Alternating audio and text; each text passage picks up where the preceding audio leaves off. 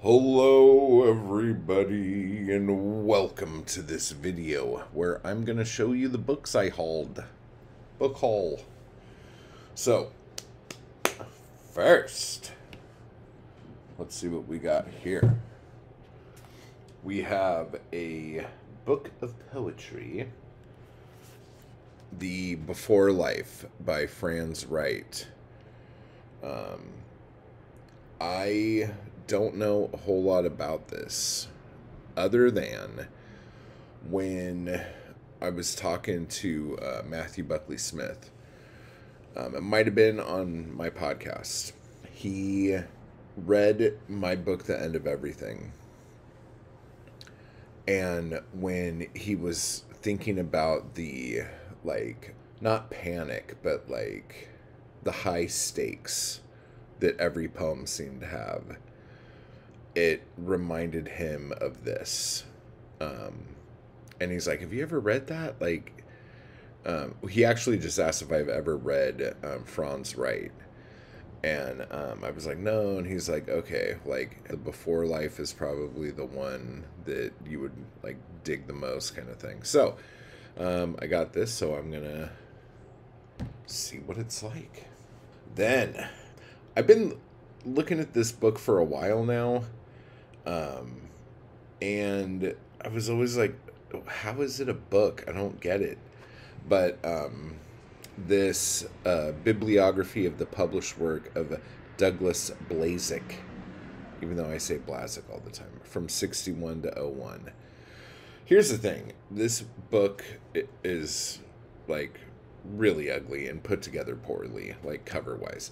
But this book was not meant to be a pretty book. This book was meant, as it says in here, for academics, for book collectors, for booksellers. This is no frills, okay? Now, apparently, this guy, James Denbor, who I should probably try to contact, he spent, all fall with Blazik, was on his driveway going through boxes and boxes and boxes of stuff. And then when winter came, they went inside with the boxes and boxes and boxes of stuff. The way they put it together, so there is the a note on the method and then the introduction. But then the first part of the book is books, broadsides, and other publications. The next one is contributions to books and other publications. The third is books and periodicals edited and published. And then periodical appearances, and then ephemera. So this seems really in depth.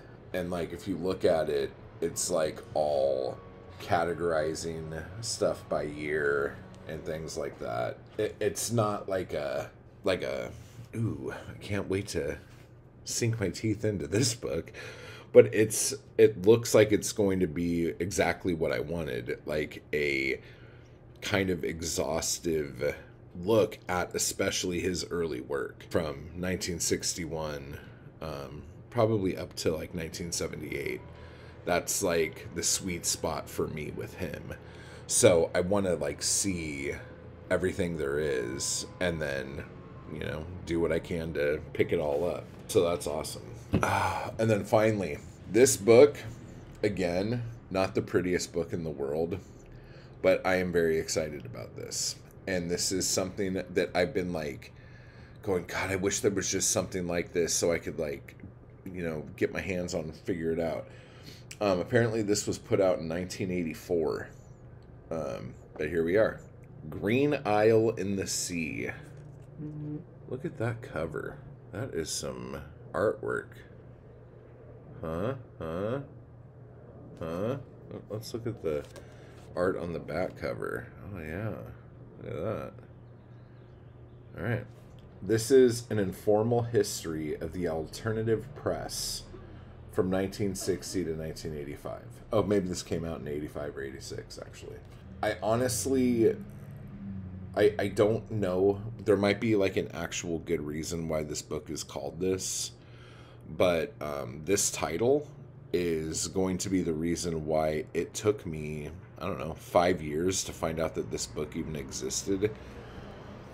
But it's an informal history of the alternative press. First-person narrative accounts from the editors of the leading American lit mags and small presses of the past quarter century, beginning in the seminal 60s. The editors and writers included are Richard Morris from Camel's Coming, Robert Fox from Carpenter Press, Carol Burge from Center, Robert Wilson from December, Len Fulton from Dust Books, Gordon Lish from Genesis West, Hugh Fox from Ghost Dance, Norman Moser from Illuminations,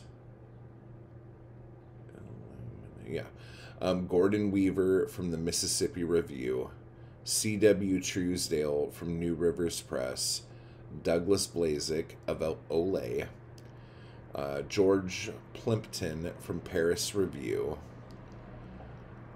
E.V. Griffith from Poetry Now. That's one I'm actually looking forward to reading. Dwayne Locke from Poetry Review, Morris Edelson from Quixote, another one I'm really looking forward to. There's a few in here. Merritt Clifton from Samizdat, 80 Wyans from Second Coming, Alta from Shameless Hussy Press, John Milton from South Dakota Review, Morty Schuyler from The Spirit That Moves Us Press, John Bennett from Vagabond, John Crawford from West End Press, Marvin Malone from Wormwood, and Diane Crunchkoff from Zahir. And I think Diane Crunchcow, sorry. Man, my eyesight is so bad. Yeah, she's one of the writers of this book.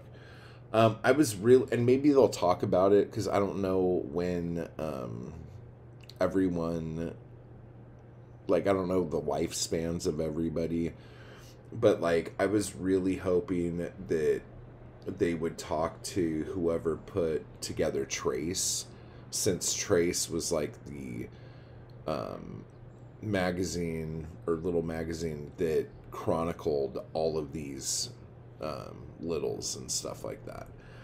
I was hoping that they would have, I think he was dead, but Gypsy Lou Webb from Lujan Press, I was hoping they would have got her in here, but she might have been dead by that point, I don't know. So there were just a couple of people that I was really crossing my fingers for, but it looks like this is still really good. So this is going to kill my eyes, obviously. Like, hey, like, paragraphs are silly. Let's just block text this, you know? Like, I just hope it's kind of well written. But, you know, there's pictures of the people. There's pictures of the, Hearst. Yeah, dude. E.V. Griffith, you know, kind of a big deal.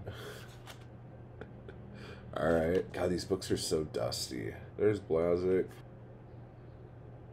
Oh, he's smoking a pipe. Dude, come on. Yeah, there's just... Oh, dude, this book has so much information. I'm hoping... because this whole thing could come crashing down. But yeah, I'm super excited. Like, I've been looking for a book on this forever. Small Press Review. Let me see, a quarterly review of small press publications. Yeah.